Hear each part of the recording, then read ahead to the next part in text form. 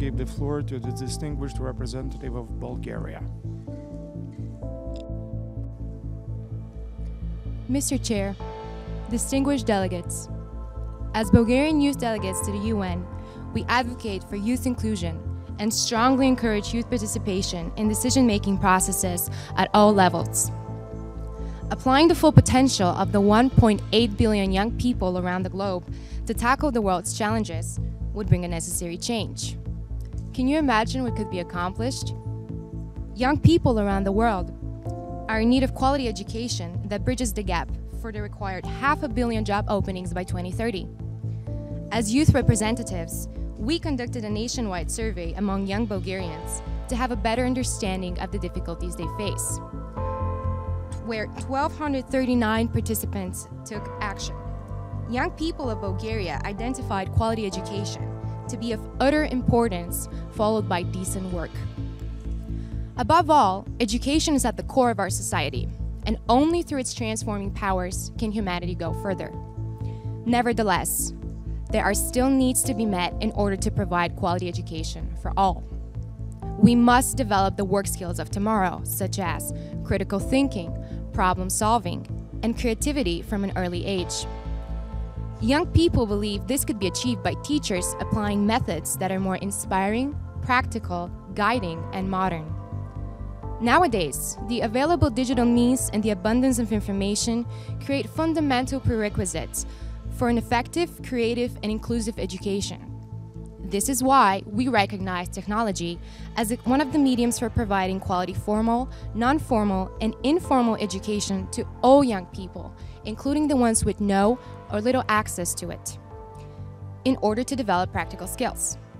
A larger incorporation of technologies in secondary and tertiary education is a solution to accessibility and inclusion issues. Mr. Chair, according to the SDG report of 2019, 1 in 5 youngsters around the world were not engaged in education, employment, or training. This untapped human potential needs to be stimulated and given the right instruments as well as opportunities to grow at the workplace. Both the Sustainable Development Goals and the World Programme of Action for Youth call upon government and the private sector to promote policies, funds and schemes for self-employment, entrepreneurship and youth work programs. Moreover, decent work must be adequately paid with the right working conditions, and it must bring growth with a healthy work-life balance. Young Bulgarians demand to be paid fairly and proportionally to their required level of education, complexity of position and practical expertise. Furthermore, remuneration needs to provide adequate living standards and work-life balance, especially for young parents, working students and people with disabilities, regardless of age, sex or ethnic background. Policies addressing these issues are paid internships integrated into the educational curriculum, non-formal education, dual education and apprenticeships that will be co-funded by the government to address the market needs. Last but not least, employment must bring meaning by the provision of opportunities for growth, and employers must invest in the continuous improvement of young professionals. The prosperous jobs of the future will decouple economic growth from environmental degradation and are a key mission for the youth of member states.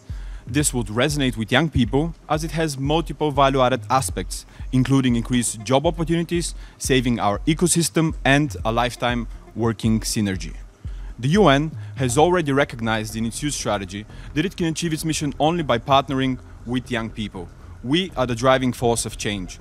Thus, we're calling for system-wide action by the private sector, NGOs and member states on youth-focused policies in learner-centered education, prosperous employment, well-being and a stable environment.